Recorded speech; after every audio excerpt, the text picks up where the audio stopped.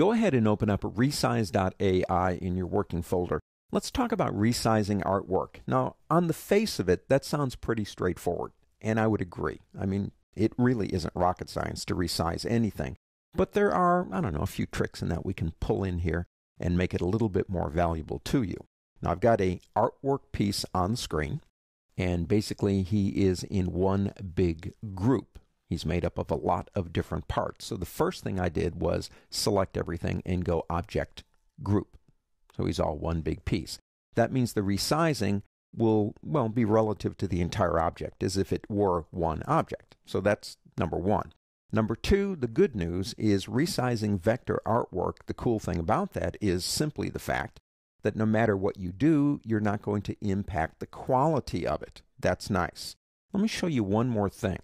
If you go into Edit in Windows or Illustrator on a Mac and go into General Preferences, don't forget you have Scale, Strokes, and Effects right here. Now, by default, that is off. But if that's on, when you make something bigger, the strokes and effects will get bigger. Most of the time, I don't want that. But remember, you've got that option too. Now, if you'll notice, I do have the regular old selection tool up here. And I come over here and click, I've got them selected again, the bounding box. Now, I mentioned this before. If you don't see the bounding box, you want to go up to the word View on the pull-down menu and select Show. Mine says Hide because it's there. Hide Bounding Box, Show Bounding Box. Let me stop here for a minute and get off message just real quick. All the programs that we use, Illustrator, Photoshop, InDesign, Microsoft Word, doesn't matter, have tons of stuff under these pull-down menus, don't they? There are all kinds of things going on down here.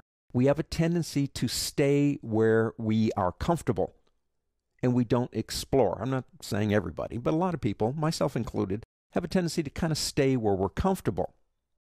If you ever have time, which may never happen, but if you ever have time, every once in a while, go into one of these pull-down menus and look at something like, for example, Hide Gradient Annotator. What's that? I don't even know what that is. Find out how. Come up here to help and type it in. And it will tell you what it is. And it's possible, I'm not saying it's probable, but it's possible. You might say, oh man, I wish I'd known about that one a week ago. It could have really saved me a lot of time. Get to know these programs. Now, back to resizing. If we have the bounding box, which I do like, well, it's very easy. I mean, there's not much you do here. You can go to a corner. I think you know this. I can drag any way I want to this guy because I'm just pulling and dragging. If I hold the Shift key down, I keep in proportion. If I add to that the Alt key, now that's the Option key on a Mac and the Alt key in Windows, you go in and out from center. So the Alt key or Option key and the Shift key in and out from center in proportion. If I let go of the Shift key and still hold the Alt or Option key down, I can do anything I want, but it's still going in and out from center. I find that one valuable when I'm trying to resize artwork within the frame of something else. So I know it's pulling it out, say, well, from the center. And that kind of helps me out when I'm trying to resize something.